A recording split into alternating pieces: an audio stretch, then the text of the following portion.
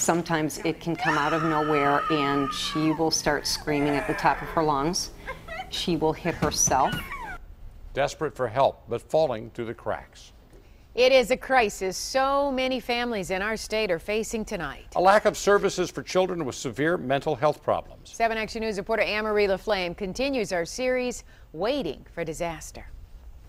We've received dozens of calls and emails from parents saying they have nowhere else to turn. Talia Blum was one of the most extreme cases, exploding in violent outbursts while her parents beg for someone to help. We have called all over. Nobody will take her. We're sorry.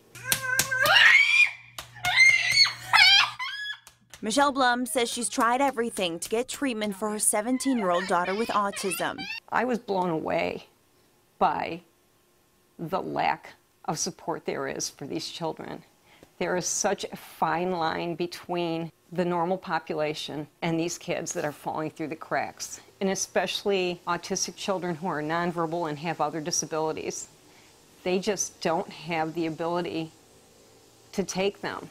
Michelle and her husband adopted Talia when she was just 2 years old. Azerbaijan, and a lot of people don't know where it is. It's just below Russia. It borders Turkey and Iran. She says they sensed something different when they first met her, but felt this was their calling. And it wasn't until puberty hit where the downhill slide came, and it came fast. It was almost as if a switch had been turned on. Sometimes it can come out of nowhere and she will start screaming at the top of her lungs. She will hit herself. She's gotten to the point where she's bloodied her mouth, she's hitting her forehead, she's hitting her mouth, she's scratching her arm, she's punching. And if you try to step in to stop her, the attacks come on you.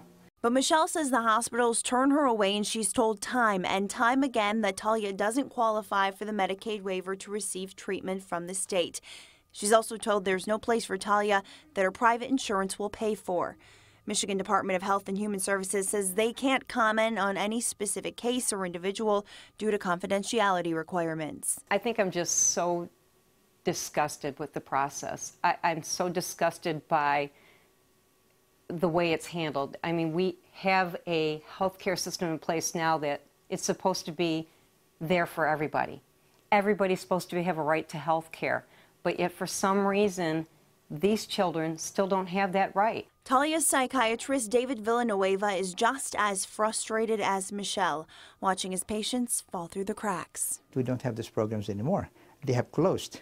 But a mother's love fuels Michelle's fight, determined to give her daughter the treatment and therapies she so desperately needs.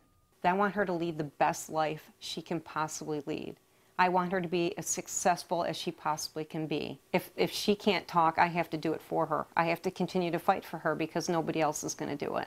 Now, since we shot our story, Talia's violent outbursts have only escalated, leaving the Blum family in a crisis situation.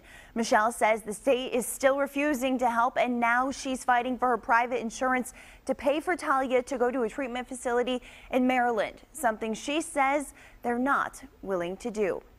I'm Anne-Marie LaFlame, 7 Action News.